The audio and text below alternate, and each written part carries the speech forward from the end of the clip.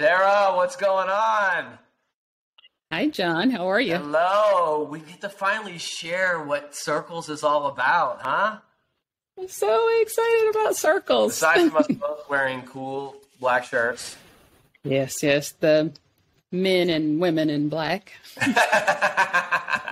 And the dancing. Well, I couldn't think of a better human being in person to be co-creating this community than you. And I'm so grateful for people to know that, you're just one of my dearest friends and someone who has seen me and my heart from the second we met. So I wanted to thank you for that.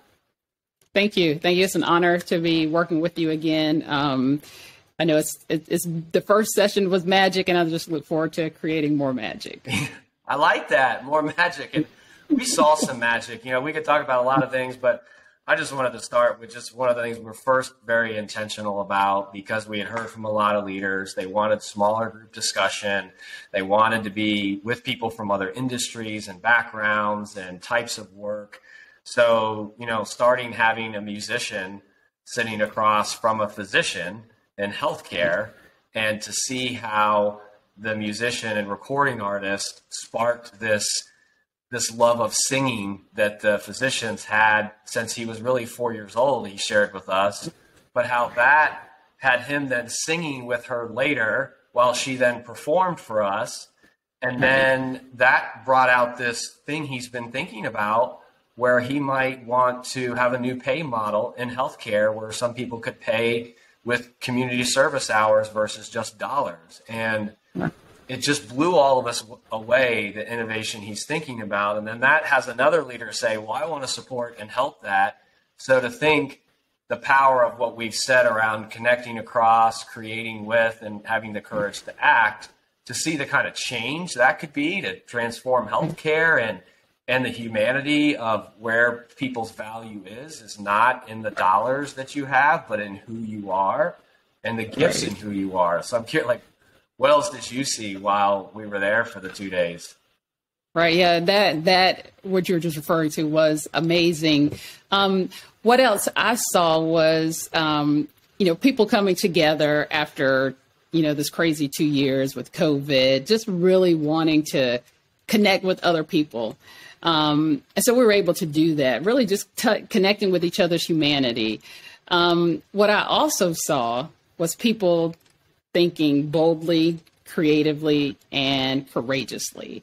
I think for me, that's one of the best outcomes out of circles is people are finding a renewed sense of purpose. I mean, you talked about the physician going back to what he loved when he was 4 or 5 years old. I mean, that's one of the things we're asking people to look back. What was it that used to give you joy? What gave you a sense of purpose? Mm-hmm. Remember when you didn't have all the pressures of your job or just life in general.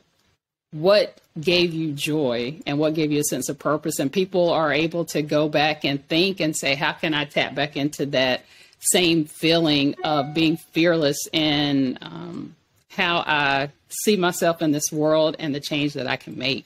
And so just seeing people get out of that box and shake loose some of the baggage it was magic, just shaking off. Shaking loose. Yeah. Maybe some dancing. No one wants to see that. I know. I was born with an extra. Save it for the participants, John. Yeah. Keep it in the 40s, right? As they say on Hitch.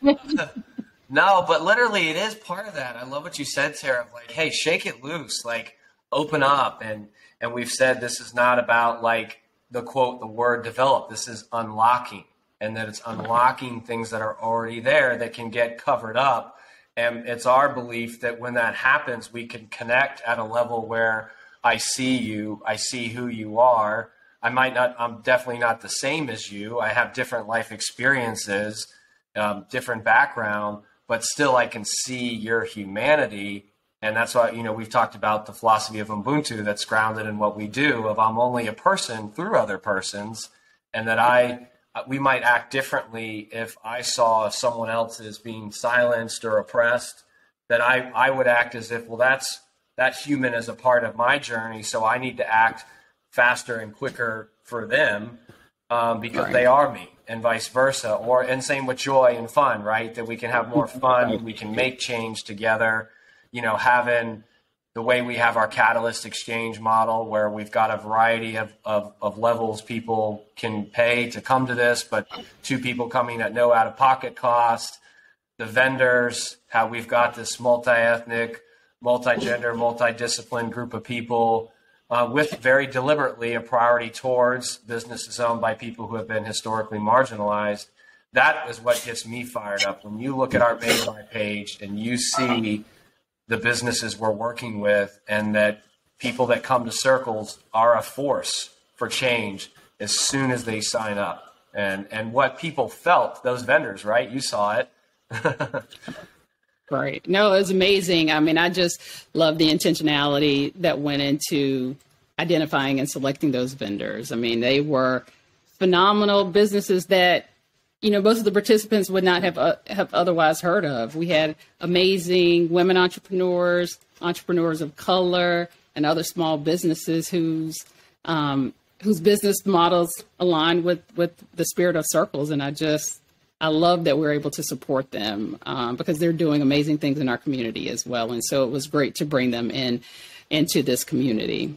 And the fact they were like the contractual nature, right? They were catalysts for us. They were sharing their stories. They were, having a latte artist and an amazing workout guru and trainer, and then a private chef and a violinist and rapper to, the journals we bought, the pens, the T-shirts, the food and coffee. And I think when you bring all that richness of contribution and creativity, it does something in the human. So what are you most excited about as we build this, and that we've got, March and April and May cohorts, and people come together for the 2 days. It's in my house, and then we have some follow-up sessions after. But what are you excited about as we continue to grow together?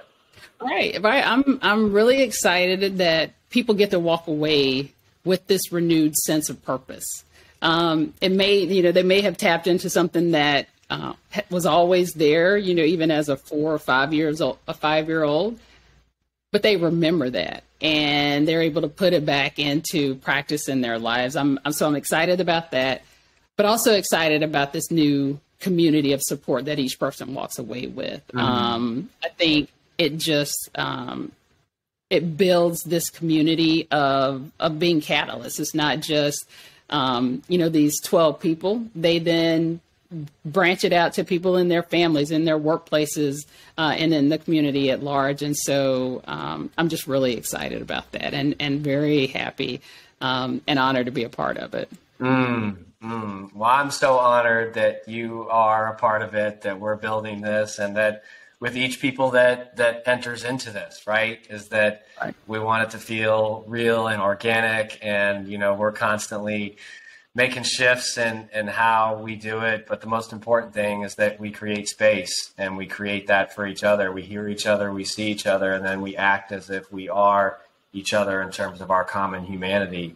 And I'm so excited. So for those of you listening and seeing, you made it this far in our age of attention, thank you for seeing us, and thank you for seeing what's possible when we do come together this way.